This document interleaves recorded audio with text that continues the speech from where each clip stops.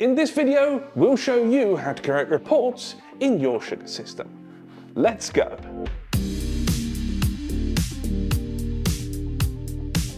Reports are what make CRM systems so powerful. They can take all of your data, no matter how difficult it looks, in its raw form, and display it back to you in an easy to understand format. Usually this is complete with additional information such as trends and insights that would take a data analyst usually a lot longer to find. And SugarCRM's product suite has excellent reporting capabilities. But like any software CRM, producing the reports that you need requires a little bit of time and precision to get looking how you want, as well as having a fairly steep learning curve. So to give you a head start in making all of the reports that you need, we'll show you how you can start creating reports like a pro in no time. Before we start, you need to make sure that permissions on your Sugar system are set so that you can create them.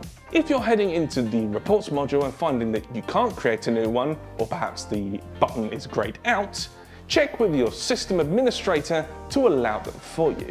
And if you're creating a report for others, you also need to make sure that they have access to the data that you've added in the report. So for example, if the team member has no access to opportunity data for an opportunity report, they won't see it. For this report, I want to gather together the overall sales for 2024 so that I can compare them against my progress in 2023. Let's get started. Okay, so here we are in Sugar, and first you want to go to the navigation bar, usually on the left, and you'll want to go to Reports, and then in Reports you'll see the list view here, and if you head up to Create, and when you're here, you'll be presented with a few options depending on the type of report that you're looking for, and there will be a description of each. For this video, we're going to use a summation report with details, as it presents a chart for a quick overview, as well as giving a data table to put more context to the information that it's providing. That said, we'd recommend that you go through each one in your own time. As reports don't alter data and can be deleted easily, you can create a report without fear that you'll change data by mistake. However, removing a report will also remove it from anyone using it in a dashboard, so take care not to remove other people's work. Click on Summation Report with Details. It will ask you to choose the data from a module that you want to create a report about. As we're looking to bring together sales data from this year, the module that should show this accurately is Opportunities, as this is where Deals 1 would be logged. So click on Opportunities to load this module. From here, you'll see the report wizard. Now, this will look complicated if it's your first time here, but trust me, with practice, you'll master it in no time. Each section will include an explanation on what it will do. So if you're not sure what it is you're looking for, the eye icon will be your best friend here. We would recommend bringing up an opportunity record in your system as a reference for some of the fields. That said, this example is largely the same names that you're likely to find in your system. To begin with, you need to define the data you're filtering. There are two key things we need here. First, we only want to see deals that we've won, as only they count towards the actual revenue amount. So let's add this first. Make sure that the available fields shows opportunities. If it doesn't, click the Opportunities folder in the Related Modules section. Then either scroll down to or type in the search bar one of Sales Stage or Status. Click on it to add it as a filter. Make sure that this operator column is set to Is, so that the report can hone in on one stage, and then set the stage or status to Closed 1. Second, we want a comparison between last year and this year so far. However, this is separate from the sales stage or status, as we don't want to compare that to the dates. Therefore, click the Add Filter Group option at the top right. Then in the new filter group, you want to go to your available fields and look for Expected Close Date.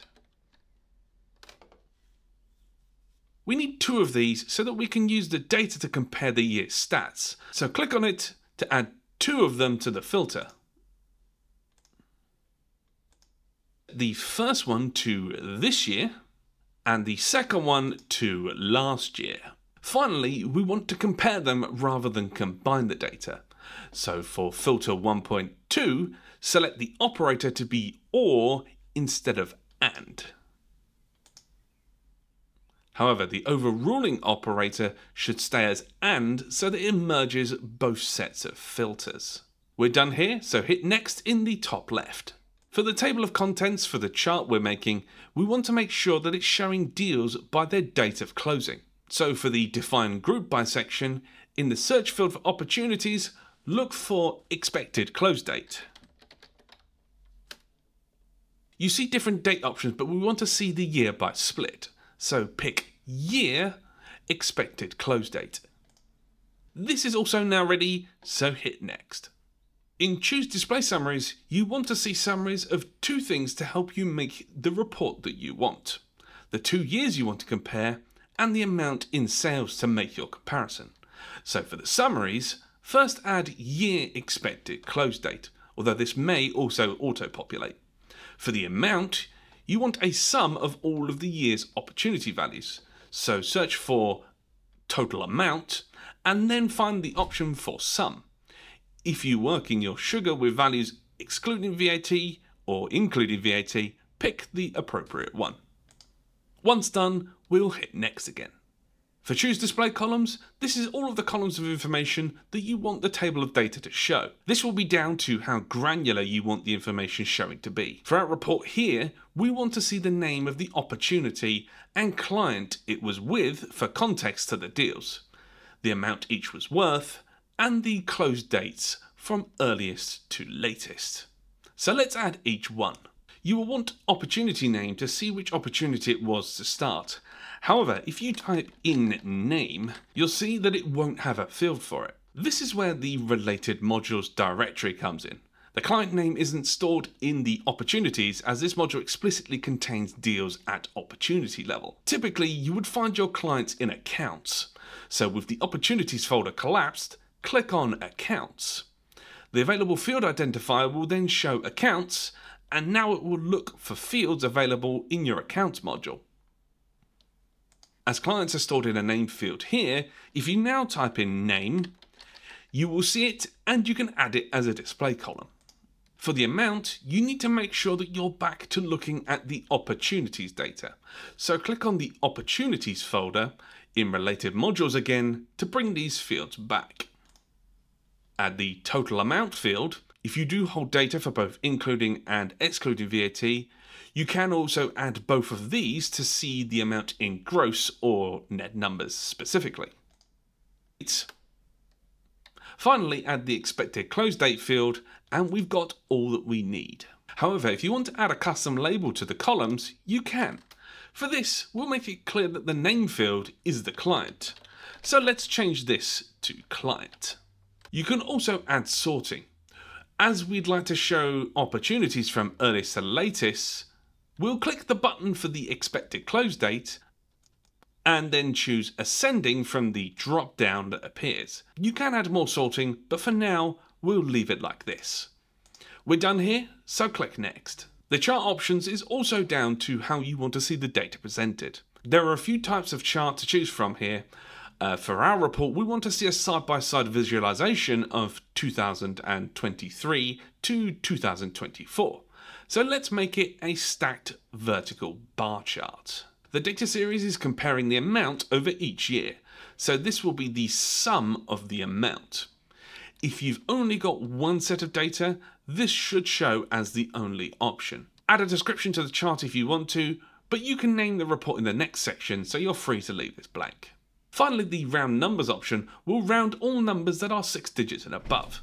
So an example of this is that if a deal is worth £275,250, that will be expressed in the thousands amount, so 275,000.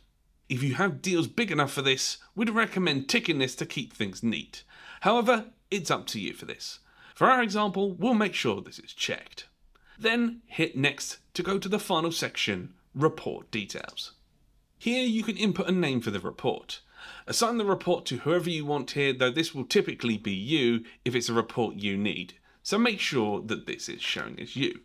For teams, this will open up the report to be seen by whichever team you assign it here to. It's automatically assigned to your default team first, but they can be made accessible to different users of groups as required.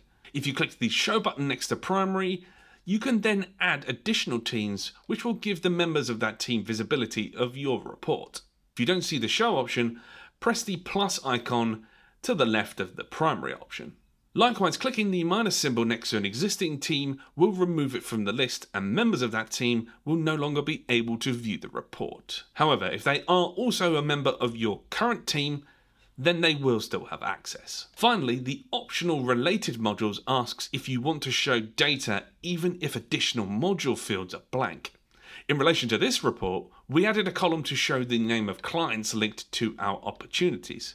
Ticking this option, that if an opportunity is linked to an account record with no field name, it will still include this data in the report. It's highly unusual to get to this stage of an opportunity without an account name, as it's the name of your client. That said, it's not relevant in every report, so it's worth evaluating whether your report needs the optional data for it to make sense. For ours, we want all one deals, so we'll tick this. Now that everything is filled in, we're ready for our report. Click on Save and Run. This will then save the configuration to your Sugar system under the Reports module and run the report. It will then return with all the information requested in a chart and table with details. It includes all the details asked for in the configuration and will update dynamically with any new deals added over time. If you need to make adjustments, simply click this down arrow next to Refresh in the top right and choose Edit. You can then navigate to where you need to make a change with the sections at the top here, and then hit Save and Run when you're done. It'll rerun the report with your changes intact. And that is how you make a report in Sugar. We hope that this gets you started on making the reports that you need in your Sugar system. But if you're still struggling with them, let us know in the comments or get in touch directly. We offer guided one-to-one training to walk you through your requirements. That's all for this video. Thank you for watching and have a great day.